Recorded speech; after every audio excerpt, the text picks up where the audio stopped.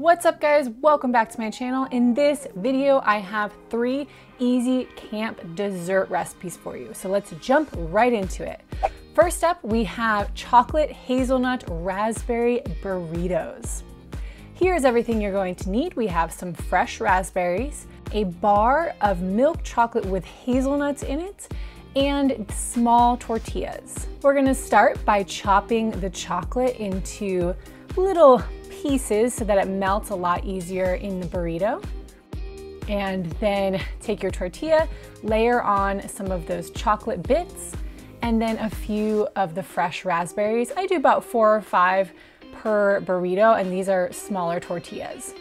Fold in the sides and roll it up so none of the chocolate falls out. Heat your pan on your little camp stove over a medium heat, and then add the burritos folded side down so that they don't open up. And you're just gonna cook them here for about 5 minutes on the medium heat, and then flip them over. They should have a nice golden toasted color, and then just heat the other side for about 5 more minutes. I'm using the spatula here to keep them folded. And the raspberries are gonna kind of melt into the chocolate, and they're so good. That is it, super simple. Next up, we have a no-bake peach cobbler. Here is everything you're gonna need. We have some fresh peaches, granola, honey, pecans, butter, and cinnamon. And I'll have the link in the description below for written out recipes of all of these, so don't worry about writing anything down. First step with this one is to just slice the peaches, and then heat your pan over a medium heat. Add in about a tablespoon of butter and all of those freshly cut peaches.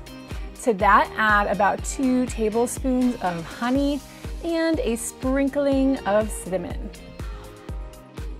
Give that a good mix, and you're just gonna cook the peaches until they get really juicy and it starts to bubble and create almost like this little caramelly sauce on the bottom there. And you can turn up the heat a little bit so it's boiling, and you're just gonna cook that for about 5 minutes.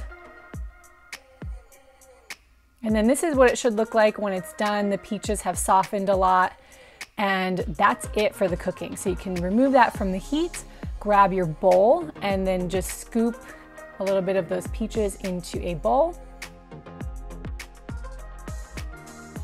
On top of the peaches, I'm just gonna sprinkle a bunch of this homemade granola. You can use any granola recipe that you would like. And then I'm adding a little bit more pecans because I love them, and a pinch of cinnamon, and that is it. Super simple and so delicious. And lastly, but certainly not least, we have toasted coconut s'mores.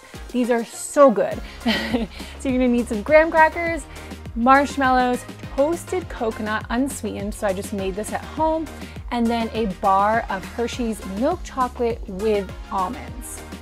For the toasted coconut, so like I said, I just bought some unsweetened shredded coconut from the store, put it in a pan over medium heat, and just mix it frequently until it has a nice golden color, and that's all you have to do for that, and then pack it up with the rest of your camp stuff. The layering for these s'mores is important, so you want to start with a graham cracker, a square of chocolate, and then about a tablespoon of toasted coconut, and then you're going to toast your marshmallow over a fire like you normally would for s'mores, and place it right on top of that coconut, and it's gonna stick to the marshmallow, and it's just so delicious. And that is it. You can use the other graham cracker half to kind of pull the marshmallow off the stick, and you are done. These are one of my all-time favorite camp desserts. They're so good.